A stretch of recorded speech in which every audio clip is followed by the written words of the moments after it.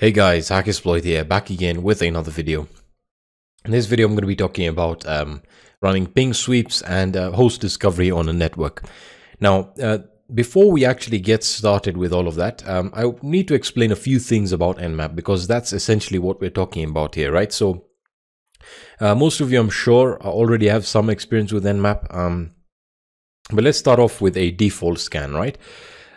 So if I type in Nmap and then I can either type in the IP address or the domain of my target, and that will run a default Nmap scan, which in essence means Nmap is going to scan for 1,000 of the most popular or the most common ports on that particular target. Now, in talking about ports, we have a lot of ports, and to put that into context, we have about 65,535 ports, and with Nmap you can scan all of them. Of course, it's going to take a lot of time depending on the other options that you specify, whether you want things like service detection or enumeration or operating system enumeration, right? So if I want to run a default Nmap scan, what do I need to do? So I type in Nmap and I can use scanme.nmap.org, right?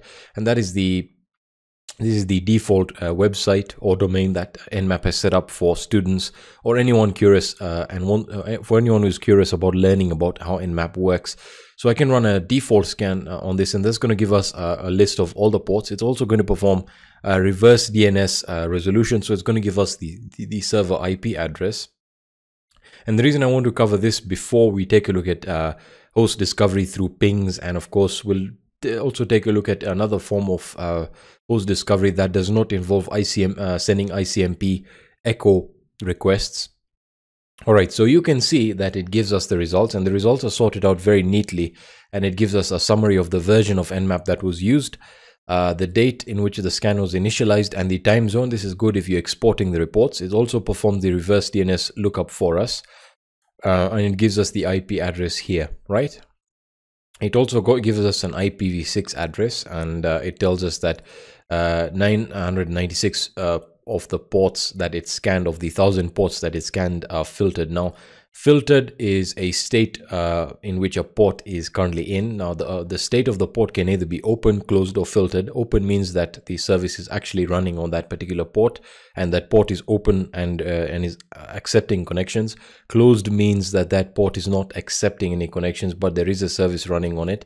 And filtered means that Nmap is unable to accurately come to a conclusion as to whether the port is open or closed, and there might be packet filtering set up or a firewall.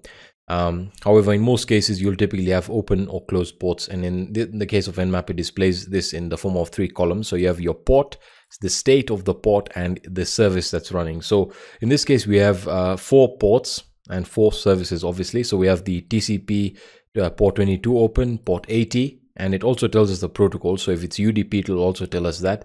And then we have 9929 and 31337, and the most interesting ones are going to be SSH, of course, because that's a possible attack vector, and then HTTP, right? So that gives you an idea of what a default scan is. But let's talk about host discovery now, right? So host discovery is, again, the process of discovering targets on a particular network. And let's say for this case, I wanted to know what devices are currently on my network. I wanted to see, hey, tell me what device is on my network. So to do this, I would type in Nmap, and I would say SN, and that is going to be a ping, right? A ping sweep. It's going to run a ping sweep, and I can specify a single device. So I can specify my router, and I can hit enter, right? And it's going to tell us that it's running a Xiaomi router, and it gives us the MAC address. And through the MAC, of course, it gets the manufacturer, and it tells us that this host is up, right? So hey, that's cool. But I can also run or scan my entire network range through my subnet. Of course, I specify the subnet, and of course, this is going to vary depending on the network size you're actually performing the scan on. In my case, it's a default network size or default network range. So I hit 24, or I can use a 1 and 254, or 0.1 and 254, or I can just hit the entire range like so. And that's going to tell me, hey, we have your router, that's the default gateway, that's 192.168.1.1. It also gives us the MAC address. We then have my Windows box, which is it tells us the manufacturer is ASRock. That's the motherboard manufacturer. Of course, it doesn't explicitly tell you that it's running Windows, and for that we need to perform service enumeration. We then have 2 devices which are running in VirtualBox, and it's able to deduce this by looking at the MAC address, and it tells us that they're running.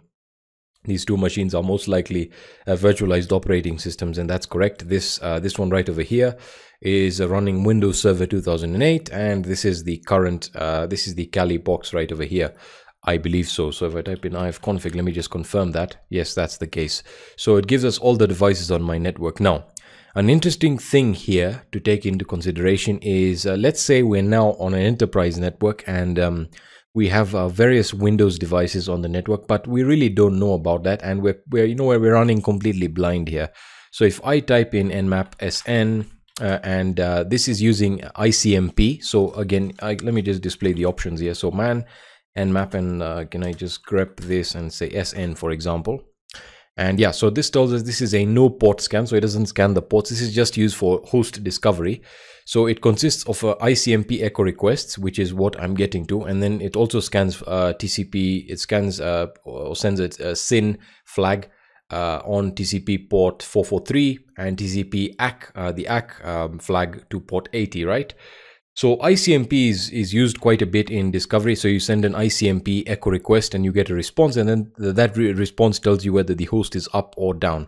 Now on Windows, and more specifically Windows Server, where you have the firewall configuration set up, and any good administrator will block incoming ICMP echo requests. This of course will disable or prevent any discovery.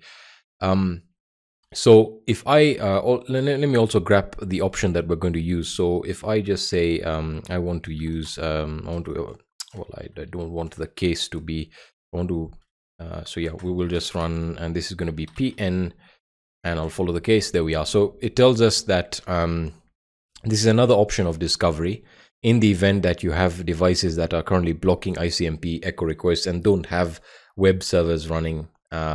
So again, PN will treat all hosts as online and will skip the host discovery. So this is going to perform a, it's not going to ping it, it's going to just perform a port scan. So there we are.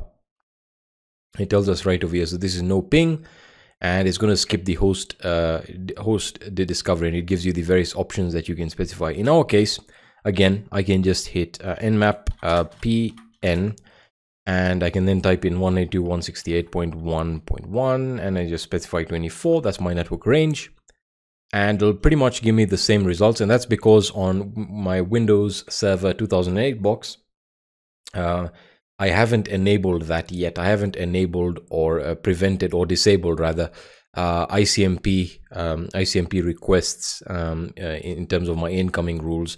And the reason I haven't done that right now is because I still want to explain the fundamentals of Nmap before we start talking about firewall evasion and stuff like that, which is quite interesting. So yes, just to confirm my point, you can see that this on the IP 192.168.1.38, you can see that this is the Windows server, and it gives us all the services that are currently active. So I have FTP, SSH, and a few other services that I'll disclose as we move along, right? So in the event that your device on the network is not responding to ICMP echo requests, you then want to use the PN option, which will skip host discovery.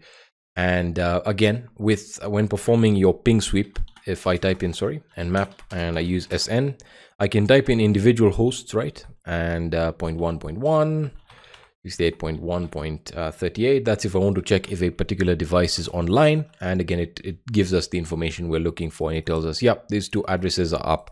So you can run a plethora of options in regards to how you specify the targets. You can specify ranges, so on and so forth. So that's really the basics of host discovery on Nmap. And of course, in my previous videos, I've talked about host discovery on networks using things like the ARP protocol and ARP spoofing, but that's going to come later on. In this case, we're just talking about using ICMP echo requests, and of course, avoiding that altogether in the event that you have Windows boxes that are currently set up and that are denying or preventing ICMP echo requests. So that's going to be it for this video. If you have any questions, let me know, and you can post them on the forum at forum.hackersploit.org. or in the comment section, and I'll be happy to answer them, and I'll be seeing you in the next video.